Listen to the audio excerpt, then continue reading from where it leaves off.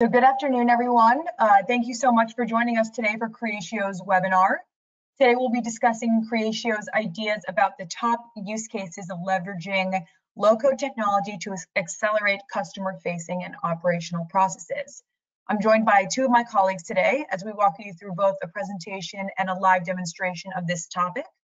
My name is Creatio, and I look forward to hosting the discussion, and we hope to make this an interactive discussion, and we welcome you to post all of your questions in the Q&A section throughout the webinar. So following the discussion, we'll provide all the registered participants with a recording of this webinar, and we'll answer any of the unanswered questions offline today. So we've established an agenda for today. First, we'll be telling you a bit about our speakers and giving you a company introduction of Creatio, followed by a discussion of digital transformation challenges and low code. Next, we'll be discussing some use cases of low code, followed by our live demonstration of low code development led by Alex Petronenko. Then we will discuss Creatio's low code platform for process management in CRM, followed by that Q&A section that I mentioned previously. And again, we encourage you to post your questions in the chat section. We're very eager to answer your questions today, and we look forward to having you on our discussion. So I'm going to hand it over to Alex Petronenko just to give himself a brief introduction. So Alex. Hi everyone, very excited to be here with you today. My name is Alex Petronenko. I'm the product evangelist with Creatio. I've been with the company for over 8 years now, and I'm very excited to share my experience and my knowledge of low-code application platforms. Awesome, thank you, Alex. We're also joined by Eric Hale. Eric? Hey, thanks, Gray. Welcome, everyone. Eric Hale, Director of Sales Enablement at Creatio. Haven't been here quite as long as Alex, but I bring over 20 years of experience within the CRM, low-code, and business process management industries. So my role at Creatio is to align our go-to-market strategy from our marketing, sales, and operations team and ensure that everybody has the necessary tools to meet their goals on a annual basis. So again, thank you everybody for joining. Great, thank you so much, Alex and Eric. And while this will be a reminder for many of you who are viewing the webinar today, just a brief background on Creatio. We are a globally diverse organization with 5 offices worldwide, and these offices are home to over 650 employees. We have a robust and continuously growing channel network of over 700 partners. And through this channel network and this large number of employees, we actually deliver our solution in 110 countries now. We're also highly recognized by key industry analysts from Gartner and Forrester, and we'll talk a bit more about that analyst recognition later today in the discussion. And this is just a general overview of what our company is all about. So without ado, we'll go to the next phase of this discussion. Excellent, thanks, Teray. And yeah, so we have a few insights on digital transformation, some of the challenges that organizations are seeing, and also how we can address that through low code. We're focused on that from a Creatio standpoint. Everything that we do revolves around low code application development. So when we look at digital transformation, that means a lot of different things to different people. And the question always ultimately is, where do we start? Is that, identifying areas for automation, identifying the tools that can help you get there? Is it, aligning your processes and your data? Where to begin in that digital transformation cycle? So again, digital transformation means different things to different people. It's estimated that businesses will spend $2.3 trillion a year on digital transformation just within the next 4 years. Of that, digital experience technology is also going to hit $7.4 trillion over the next 4 years. And that's according to a recent IDC study that came out. So no matter where you start within your digital transformation cycle, it's important to keep in mind that we need to keep customers as well as employees at the center of the process. Employee experience is something that is oftentimes overlooked within this process.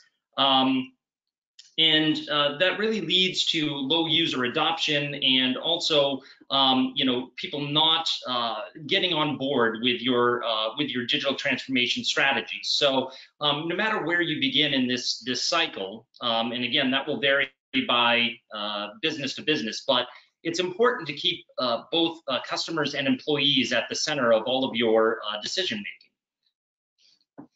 And if we could go to the next slide, that'd be great.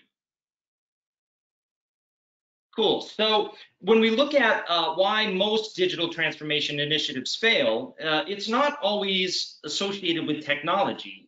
In my experience and in my conversations with a lot of different types of organizations, it's really about communication and corporate direction. Companies really need to be aligned, in their strategy, not just from the top down, but also from the bottom up, to ensure that their transformative efforts reach their goals. So it really needs to have effective communication between the business side of the house as well as IT. So IT leaders are going to require some business acumen. And on the other side of that, business leaders are also going to need a basic understanding of technology. And with that marriage of business and IT, if we can communicate and effectively align the strategy, we can definitely succeed. So it's a matter of how do we align all of those resources to avoid these pitfalls of digital transformation, lack of employee engagement, inadequate management support. Again, do we have a top-down as well as a bottom-up strategy? Who's going to be accountable for these initiatives? All of these things are pitfalls of digital transformation that if we don't communicate effectively, we're not going to have a good understanding of. And as we move to the next slide, so what does success look like?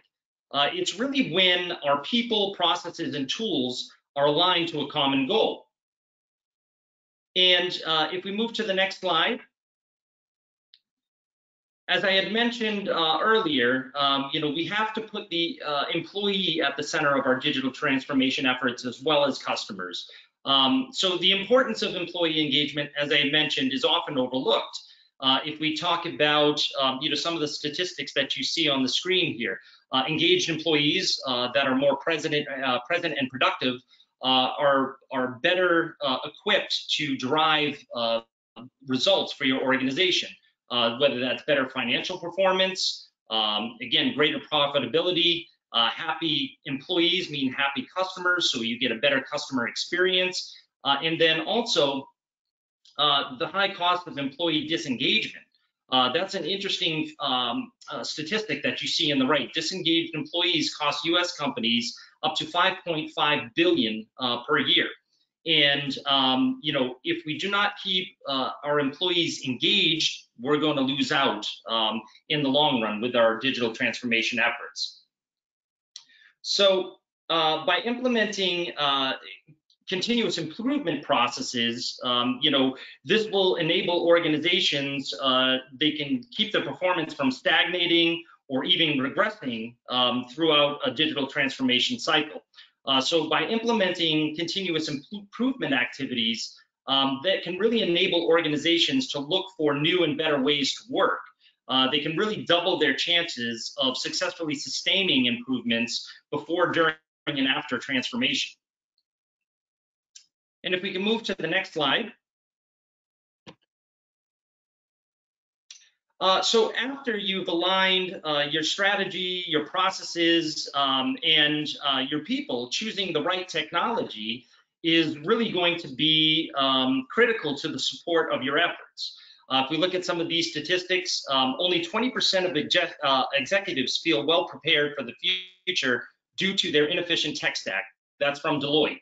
If we look at more than 75% of digitally maturing organizations, they provide their employees with resources and opportunities to develop their digital acumen, compared to only 14% of early stage companies. So having the right technology in place is also equally important. So once you have that strategy aligned, you define your processes and you communicate through that team.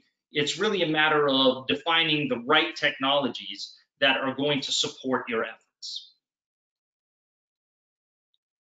And if we move on to the next slide, why low code? And as I had mentioned at the beginning of the webinar, Creatio has a low code application and process automation platform, and this is really what is at the foundation of Creatio. And why we feel that's important is because it's going to enable companies to be more agile.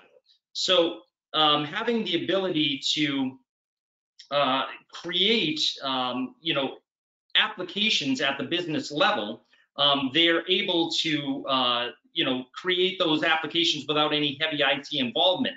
They can rapidly create, automate, adjust applications and processes based on their specific needs. And this really gives them the flexibility to meet their business objectives faster and also in a more agile way than traditional development. Because low code is so easy to configure and administer, this can be a huge cost savings also to organizations. So what can you create using low-code platforms? It really can be anything, right? That's the answer, right? We can create everything from front office customer-facing applications through back-end operational processes, and also automate seamless business processes between the two. So connecting that front office and back office, and how does that data and process flow? We can do that as well. You can also easily create intuitive user interfaces, data models, as well as configure AI and machine learning algorithms faster and easier than using traditional methods. So that's really how we're able to utilize low code to really agilely create these applications and then manage them on an ongoing basis. So if we look at a few examples of this, I always like to start from the right side of this graphic to the left.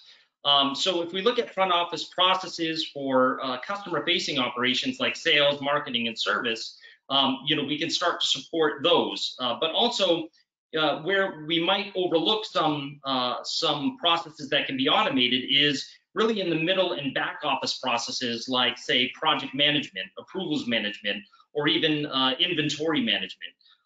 We can also easily configure, change, and adapt user interfaces to create greater user adoption of the application. We can easily create and manage integration with other third-party applications, and also create workflows and processes that will lead the users to the next best action or the next best offer. So we can do that either through a process flow or a business process, but also, as I had mentioned, because it's low code, we can also easily set up predictive AI and machine learning algorithms to help in that process as well. And if we move on to the next slide.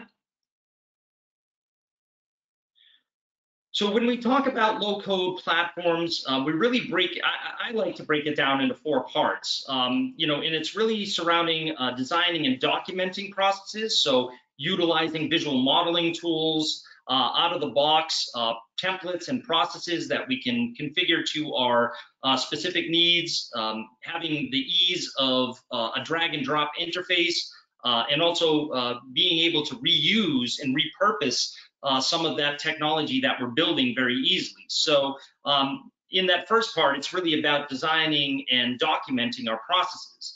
And then as we move into some of the other functionalities, it's really giving you the tools to administer the platform. So how do we scale? How do we ensure that we are providing the best level of security within the application itself?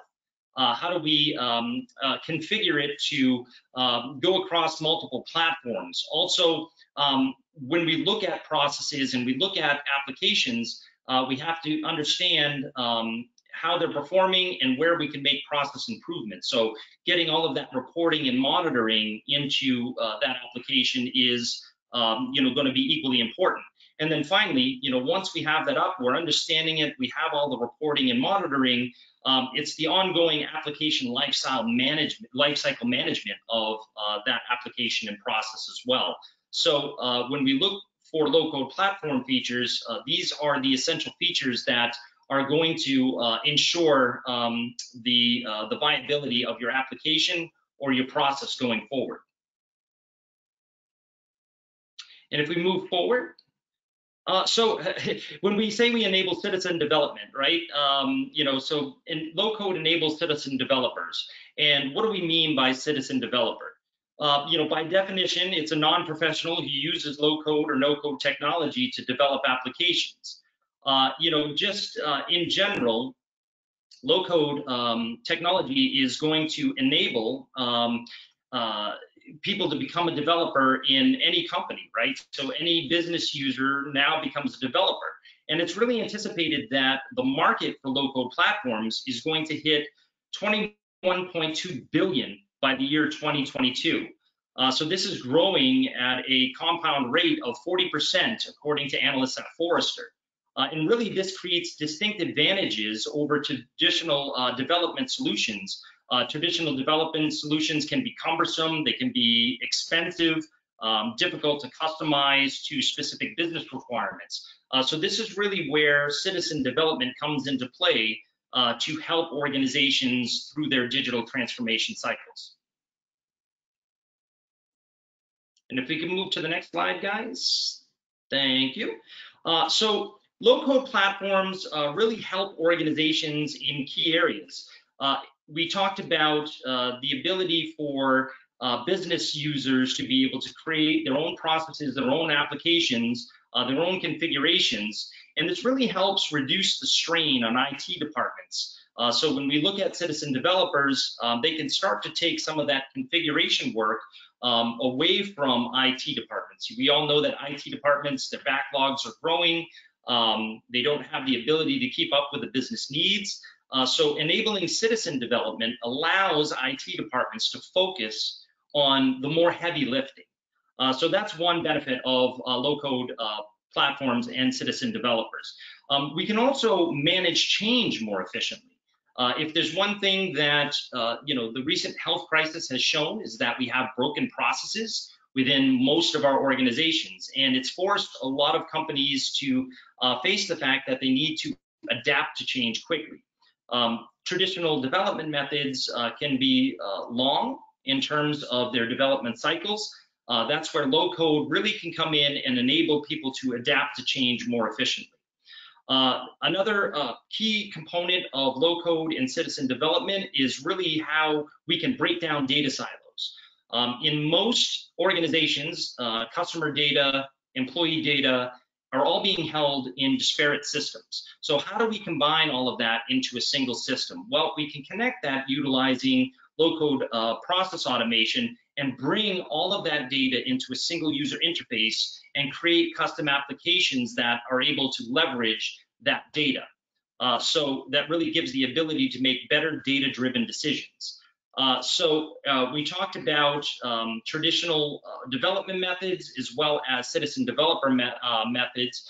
And if we look at it from a total cost of ownership perspective, citizen development resources can be anywhere from 14 to 19% cheaper than traditional developer methods. So we can actually help to lower total cost of ownership by enabling citizen development.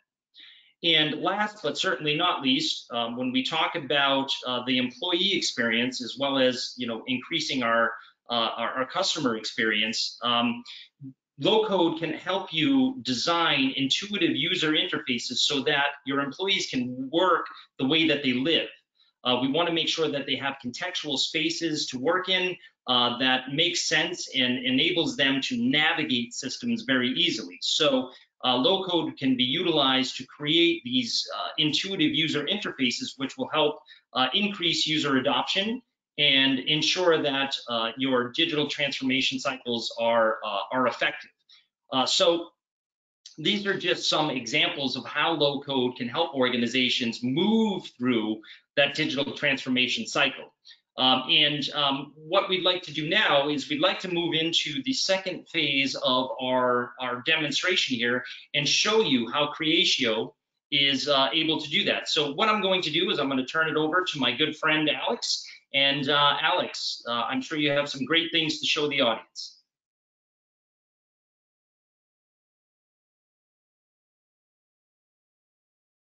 If you're there, Alex, you might be on mute.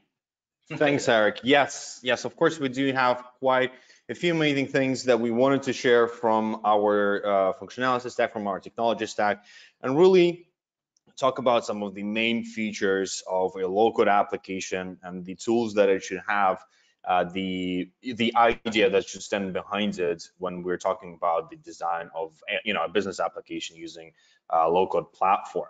And of course, usually for me, where it all starts is really with the design of a business object that is very often used for a very simple task. And this is something that we call a data entry application, where the attention of the user should be really focusing around the around thinking and paying attention to the user experience and how exactly this tool is going to be adopted by the end users, rather than thinking about how exactly we're going to be putting together this application. And this is where Creatio really provides a very simple intuitive drag and drop tool to configure the data attributes of the data entry application that is going to be used by those users. Of course, in this case, we say that, in our case, we can reuse, and as you know, reusability is a big thing for Creatio. We're trying to reuse as much stuff as we can from our platform and from our marketplace, but we can reuse easily some of the columns already available in the data entry application that have been already added. We can easily add new columns, easily just drag and dropping them from the list of new columns. And we can as well go and take the user experience a little bit further, a little bit beyond just simple data entry attributes and fields, and configure some visual components that are going to be standing behind it, some graphs, some metrics, some charts, embedded directly into the interface that is going to be available for the end user. Right. And of course, this simple style of configuration that is really focused around all of the tabs that can be added, simple enabling of approvals that requires just one click from the main area of the application, is really where we are focusing our attention. Right. We are continuously improving these tools. We're continuously improving the experience of our users.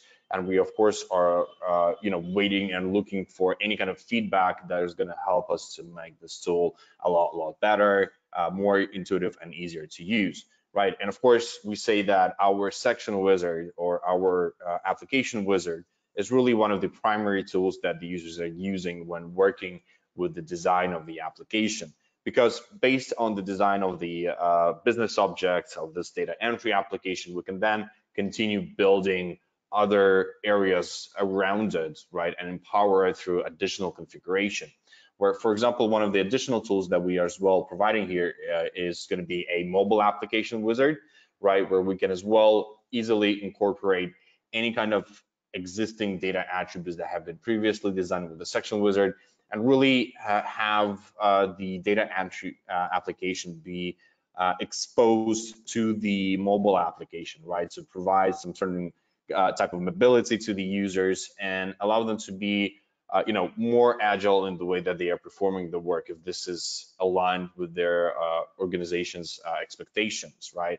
Would like to remind everybody that our mobile application is really available for free, part of the license subscription.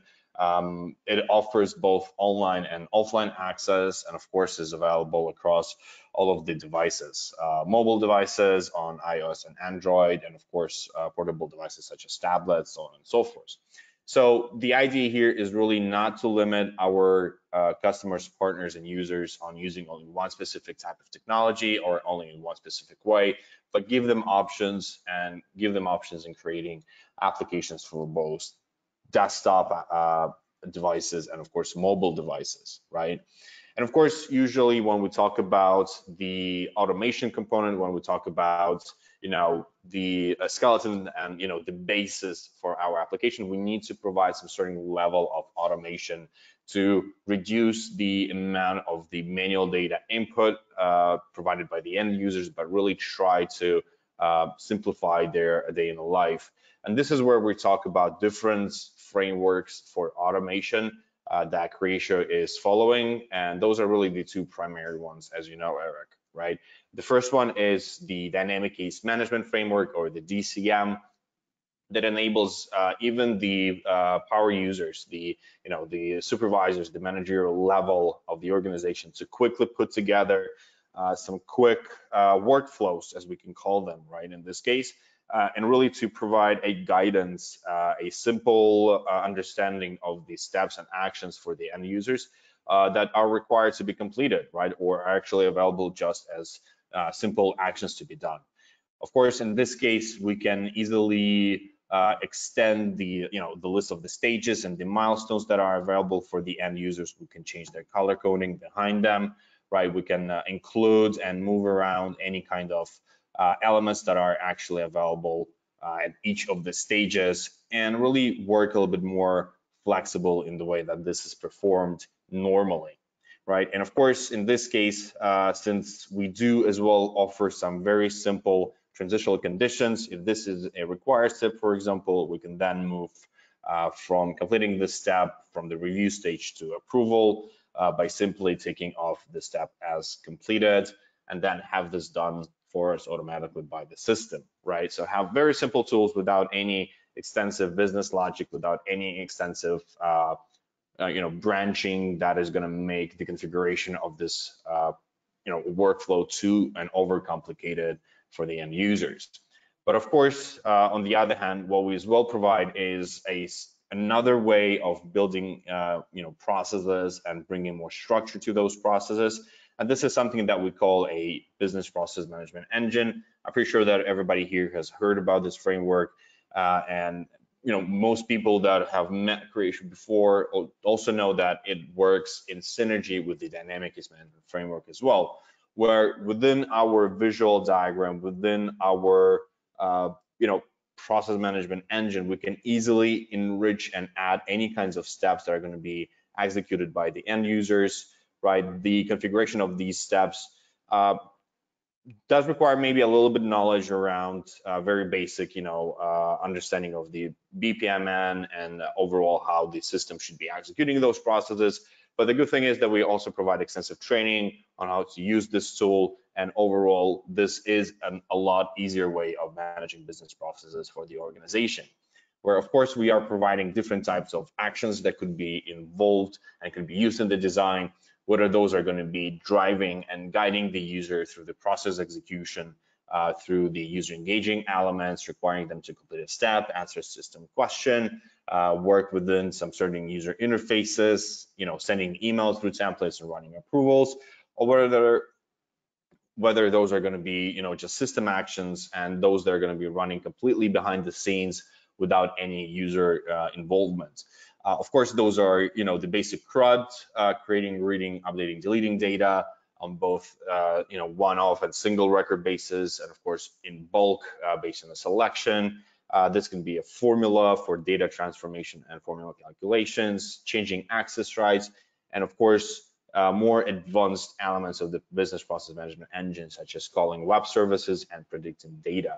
And this is actually, and they actually stand for exactly how they're called, right? With the call web service element, we have an ability to easily incorporate an integration points into our process execution to dynamically call to an API, to a web service, and request some data from a third-party application or send the data to a third-party application, thus again removing this unnecessary data input between multiple systems, allowing the users to be a little bit more agile and flexible in the way that they do their work, and of course just taking that annoying data entry and annihilating it. Right, but of course, in addition to the calling web services element, we as well have the predict data element that as well is based on our machine learning model configuration that allows us to dynamically rescore the data within the process execution, right? And because we are also supporting several models for machine learning, such as classification, regression, predictive scoring, and recommendation systems, right? Our customers and partners have a lot of flexibility in the way that they can organize and as well improve the end user work within the application, because the machine learning models can provide insight, can provide guidance, can provide recommendations on what are the best steps to be completed, in which order, and how exactly this should be incorporated into their business processes in their day in life. And of course, the overall approach towards the designing of the business processes has been significantly simplified, right? We're constantly working on the user experience and working on the design experience of the application. We support versioning of the business processes to easily roll back between multiple versions. We provide an extensive process log to monitor the execution of the business processes and see where exactly do we have a bottleneck in their execution, what is exactly preventing us to run those processes more smoothly. And of course, the processes can be both, user engaging. They can be a combination of user engaging and system actions. And of course, they can be fully automated, system based only without any additional involvement from the user, and really just run behind the scenes, supported by RabbitMQ, queue management application that is going to be helping us to ensure the fail-safe execution of those processes. And there's many more features and a lot more functionality that we can talk about. The BPM engine here, as you know, this is the core capability of our platform, our bread and butter. We as well have invested a lot in the design mode of the processes, providing an absolutely free to use tool called Studio Free, where you can create your own repository of online repository of business processes that your organization is currently rediscovering. You can invite your peers and colleagues to work on those processes, export them in an image file or a BPMN formatted file. And by the way, later on, import those easily into executable diagrams of Studio Enterprise or any other application that is built on top of our Studio platform. Of course, there's so much more that we can talk about. To highlight probably what is most important here is also the implementation of business rules. The fact that any kind of data that is stored in the application or that can be integrated dynamically with the help of our web service callouts here can be used as a configuration for a business logic. This can be easily performed and added as part of the business process execution, or we can as well incorporate and we as well design business rules as part of our UI execution. Of course, in this case, we can say that the users will have a very simple point and click if then conditioning instruments to use, where they can add multiple conditions for the application to perform their actions, right? And they can then take a certain action, as in showing a field on the page, making it required, editable, or adding a specific value filter. We can as well complete this action towards different types of elements, such as fields, tabs, groups of fields, and so on and so forth. So the user are really not limited towards only one specific way of using these instruments. And again, we are constantly working on development of those tools. We are constantly looking for your feedback, for your suggestion list to make these tools even better and greater. And of course, probably another quite important thing here is to as well mention that no matter the fact that we are providing all of these great tools for, visual drag and drop system configuration, for UI, for data model design, for embedding some analytics, or even building the specific business rules, we still allow our partners and customer access to the code as well, providing them with an inbuilt IDE to continue more classic development in the application, not limited to only visual tools. Because our idea, our belief is that our customers should be able to take full ownership of their applications as soon as they're subscribed to it. We are absolutely confident that whatever we deliver in the core of the application will remain safe because of our package architecture, because of how our application is built. And of course, any functionality in Creatio is extendable. It is possible to override it, to isolate it from the execution, if this is something that you do not need in your application. But we just still believe that anything that we deliver to our customers is valuable and it is definitely used by them, and that all of them value and take benefit from what we design as part of the core application. And probably last but not the least, Eric, what I would like to mention here is that, of course, in addition to just the execution of the application, right, we're trying to deliver very great functionality around system analytics and monitoring. And this is where we are as well working a lot on providing very visual and very clear to follow tools in order to display analytics based on any object, based on any entity that is available in the application, right? Whether we want to perform a specific function, display the analytics in a specific display modes, with stacked, with legends, right? Grouping them by any field. And of course, this is allowing us to quickly bring forward the performance of the users, the performance of the system, and performance of the application platform itself. So there's a lot more, of course, that we can talk about here, but this is probably just, a quick high-level demonstration of some of those tools that we wanted to walk you through. And Eric, probably at this point, I'm going to pass it back to you, unless we've got any questions. And let's see what else do we have from the presentation.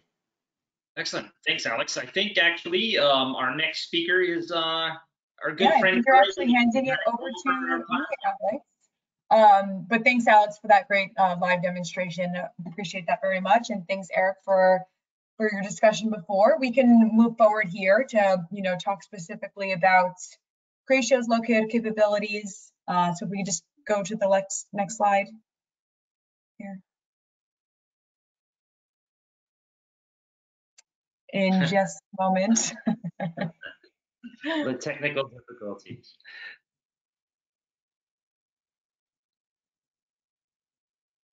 Okay, great. So again, when we're talking specifically about Creatio's low-code capabilities as it pertains to this discussion today, it's important to emphasize that our platform facilitates automation of all tasks ranging in complexity across use cases and across industries. So making this a really truly flexible and industry agnostic solution. And quickly to emphasize Creatio's vision, which we did mention earlier, that we believe that we've created this world where everyone can automate business ideas within minutes. And we have our Creatio superpowers mentioned previously. And thank you. Our unified CRM to align sales, service, and marketing, our BPM engine to change processes faster, and our low-code platform, which enable everyone to be a developer. And we do provide an overview on the next slide of our product architecture. As you can see here, Creatio's low-code studio offering is built on the foundation of our full, all-encompassing CRM suite of sales, service, and marketing. And this is really what drives and what differentiates our platform. Again, giving our users the ability to create customized applications for process management and for the unified CRM suite. Our low-code studio tool enables users to build full-fledged applications for sales, service, and marketing functions. And additionally, here we have noted that our marketplace, which is the online forum where our large community of partners share over 600 add-ons, connectors, and templates used by Creatio's customers for specific needs and specific use cases, really facilitates and accelerates that implementation process and facilitates organization-wide digital transformation. And we have achieved some stellar analyst recognition over the years, and specifically here we mention our Forrester recognition. We're included in 7 Forrester waves, of which we're a strong performer in. 5 of these Forrester waves really emphasizing and focusing on our CRM and Salesforce automation capabilities, and 2 of these, 2 of the former waves really emphasizing our low-code and process automation capabilities. Similarly, we are also included in Gartner research. We are included in 5 Gartner Magic Quadrants. The first of these 2 really emphasizing our low-code and process automation capabilities, and the latter 3 speaking to our Salesforce automation and CRM capabilities. We want to highlight here that we are actually a leader in the Magic Quadrant for Salesforce automation and the Magic Quadrant for CRM lead management. Again, we're very proud of this analyst recognition that we've achieved, and we plan to grow and foster this recognition as we move forward and we continue advancing our products. We also want to take this opportunity to share with you that Creatio has introduced a new online course called Low Code Application Development on Creatio platform. And the course is aimed to help individuals master business software development without coding skills. Students are provided with 8 modules to learn how to develop applications on Creatio's low code platform. And the duration of this course is just 8.5 hours. So viewers can attain a breadth of knowledge in that time, which is, a short period of time to accomplish all of this. So we welcome you to take a deeper look at this on our website and enroll, take advantage of these great lectures and learn how to really leverage Creatio's offering. Great, so Eric and Alex, hope you're ready that we're going to move into our Q&A session. Here we go. Great. So our first question is, what are the ways that low code can enable and optimize remote teams? This is definitely a really relevant question for today's current environment. So, Eric, I feel like you'd be good for answering this one. Yeah, absolutely. And you bring up a good point, Cray. I mean, I think that we've been forced to learn new ways to empower our remote teams, right? With more people working from home and working remotely than headed into the office, how do we keep them connected? Whether that's Zoom or other technologies for conferencing, we've had to find new and unique ways. So really where low code can help with that is that, we found that a lot of organizations need to have consistent processes that will enable those remote teams to still, remain connected. So, within Alex's, demonstration, we saw how we can automate business processes. So that way, maybe something as simple as an approval process. Typically, if you're in an office, you need an approval, you can actually walk over, tap someone on the shoulder and get an approval if you need it. Through low code, we can create, custom workflows and custom processes that will automate that no matter where a user is working. We also saw Alex, talk about the ability to design mobile applications. So how do we take our applications that are traditional desktop applications and make them available for remote workers, regardless of the device that they want to access that on. So having that fully built into the platform, and Alex brought up another good point, we're not charging for this, it's within our license fee, being able to design remote applications and mobile applications. So I think that that's really where low code has the agility to create those processes and applications very rapidly, and really can help keep remote teams connected. Great, thanks so much, Eric. That was a really helpful response. How can low-code technologies address specific vertical specialized needs? So along the same lines, right, when we talk about creating applications, specific applications, business applications that are meant to achieve a goal, a business goal, we utilize our own technology, our own low-code technology, our own platform to develop specific vertical applications, whether that's for financial services, manufacturing, pharma. We can create applications very easily utilizing low-code technologies. So as long as you have an understanding of what you're hoping to accomplish within your organization, we can create that utilizing that drag and drop if and then conditions that Alex was showing within the demonstration to create virtually any business application, right? We're taking an idea and we're turning it into an application utilizing a visual designer. So from a vertical perspective, again, we've used it to create our offerings in many different verticals. And I know that our customers within those verticals are creating their own applications, or what we like to call their creatios within their organization. So really low code gives you the ability to make specific vertical applications from scratch without relying on any heavy development resources or IT resources.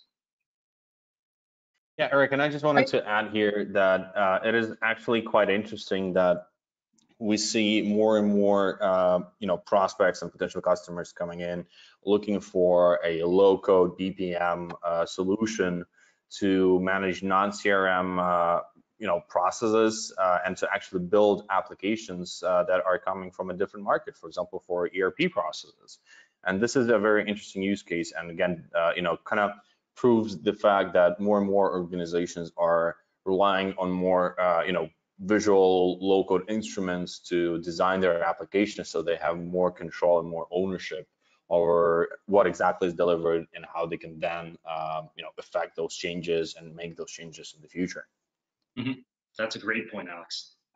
Great, thanks guys. Our next question is, what are the different low-code solutions available for collaboration?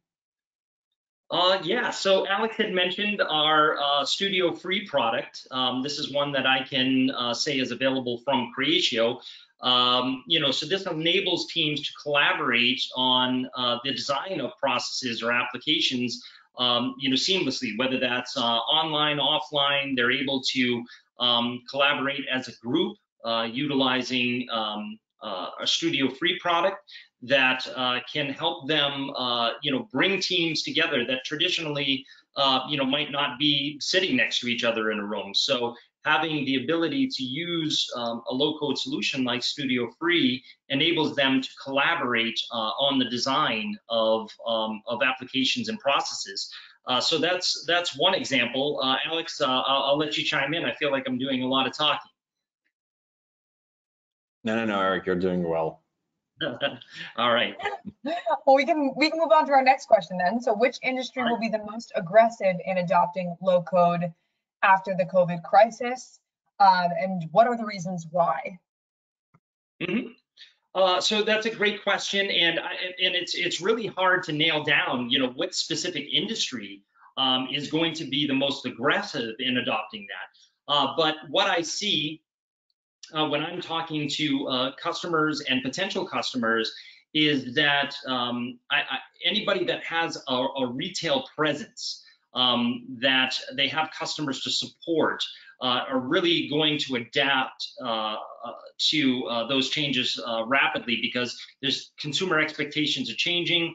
Consumers, the way that they engage with your brand are changing as well. So if we look at something like a retail bank, for example, through this whole crisis, they've had to close branch locations other than drive-through capability. They haven't had tellers inside, so they've had to create digital ways to engage with their customers and support their customers. So they were able to maintain that level of customer experience throughout this whole crisis. If we fast forward to post-COVID-19, that begs the question: do we need as many branch locations or brick and mortar locations as we did before? They can be expensive. They can be difficult to manage. Can we move to a more digital presence and support our customers seamlessly? So I would say, if we're looking at industry specific statistics, I think the most rapid adoption of low code will come in any form of retail. Again, whether that's banking, whether that's traditional retail, if that's e-commerce platforms. Everybody that has to change or rapidly adapt to consumer behaviors are going to be early adopters of low-code technology, because the rapid pace of those changes and those expectations are really going to either drag a company down because they don't have the ability to keep up with it, or it's going to propel them ahead if they can adapt to those demands quicker. Great, thank you so much, Eric. Our next question is for big companies. Their IT personnel generally are not adept at low-code solutions. What are the best arguments to change their mind? Mm-hmm. So we talked about IT, so the demands from business are growing faster than IT departments have the capability to keep up with them. So large organizations have big project backlogs that their IT teams aren't able to keep up with, utilizing traditional development methods. Projects are, prioritized by how much is it going to cost, how quickly can we implement, what is going to be our return on investment, where can we get the most bang for our buck. So projects are prioritized, but it doesn't take away from the fact that business still has a demand for those other projects. So this backlog and IT's inability to keep up with those demands from business are really a challenge for most large organizations. So when someone might be resistant to low-code technologies, the way that we explain it is that, hey, we can reduce some of that strain by taking simple configurations or simple applications that need to happen, or building process flows, or even just changing process flows or changing applications. Rather than put that into your project backlog and require IT to do that, why don't we put that at the business analyst level to take some of that strain off the IT department and enable them to focus on what they're there to do, and that's really keep up with the infrastructure. Take that smaller portion of configuration and change management, put that in the business analyst hands so that they can focus more on the heavy lifting. So I think that that's the best argument that you can give to a large organization that might be resistant to this. How do we reduce that strain, reduce that project backlog, and enable your team to get their changes and applications out quicker and producing value for them? Awesome. Thank you so much, Eric. Another question from the audience is, we had a challenging experience last year with no-code, low-code. There was much more coding required than anticipated. Can you clarify the skill set someone needs to have to efficiently learn to and utilize your low-code, no-code system? Alex, I think this is a good question for you. Well, of course, there's a specific, very base understanding of the technology, of the structure of the database, and how, the application performs on the core level. But the good thing here is that we also provide a very extensive training around how to use our tools for configuration, administration of the application, and overall low-code approach.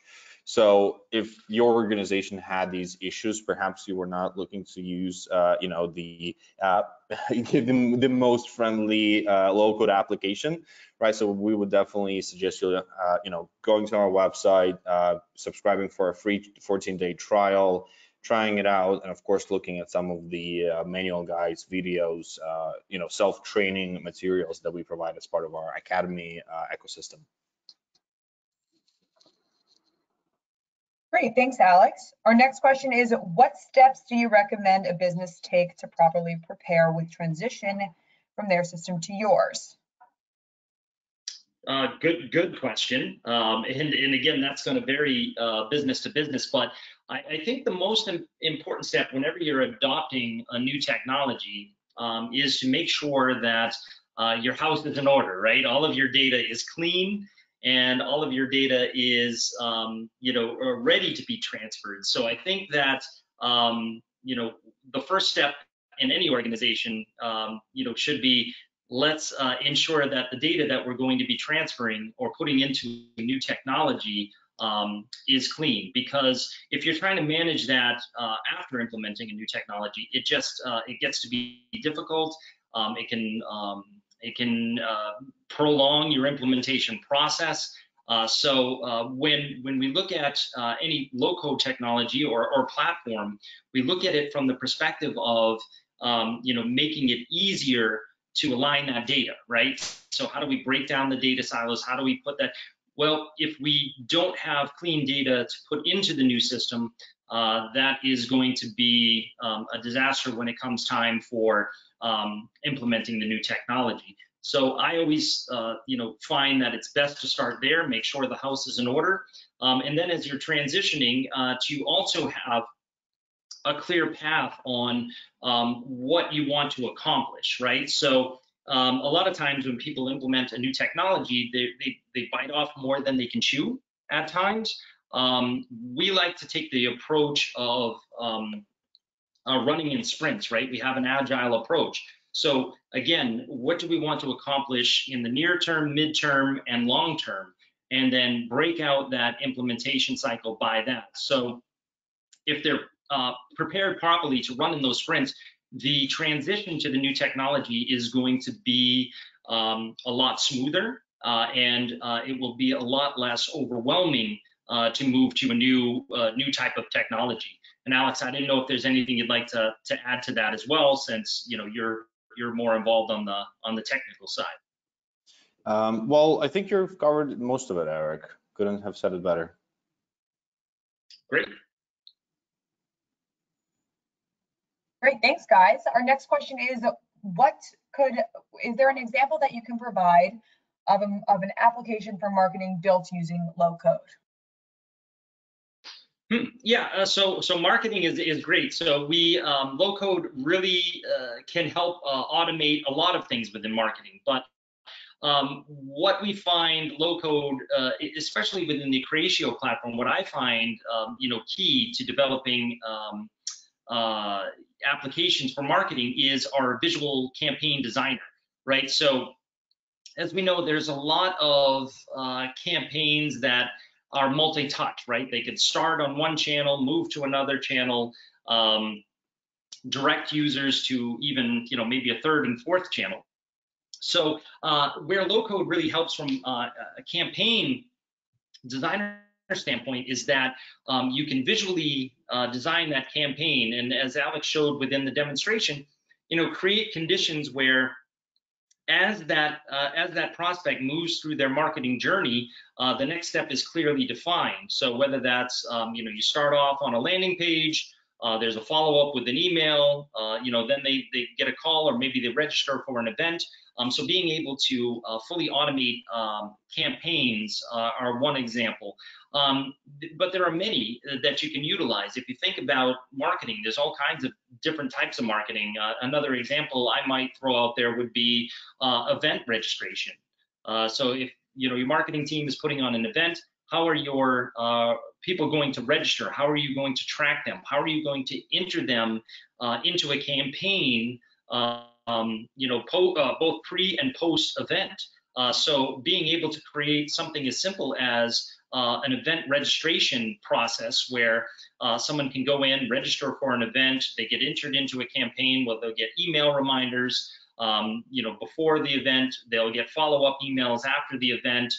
They'll be put into your customer database with exactly how they've communicated each touch point that we've had with them, and be able to track that, so that way we can better understand our customers and their preferences. So from a marketing perspective, low code really comes into play because there's just so many ways we touch our customers, and being able to quickly create those applications based on specific business needs, utilizing that drag and drop technology really can make marketing efforts really, really efficient, and also connect all of those different points that we have, those touch points that we have within our marketing efforts.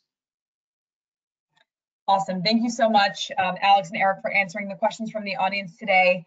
I think we're running a little bit short on time, so just want to remind everyone that and encourage you to subscribe to our YouTube channel to view our digital events, as this is one of many events that we've produced to support our user community, our external community. And just as a reminder, this webinar today is part of our larger initiative to provide our external community with a large range and list of digital events and of several different formats and topics.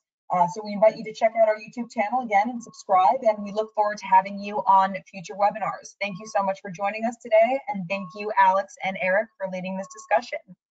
Thank you, Craig, and we'll talk to everybody soon. Thanks. Thank you, Craig. Thank you, Eric. Thank you, everybody. Bye-bye.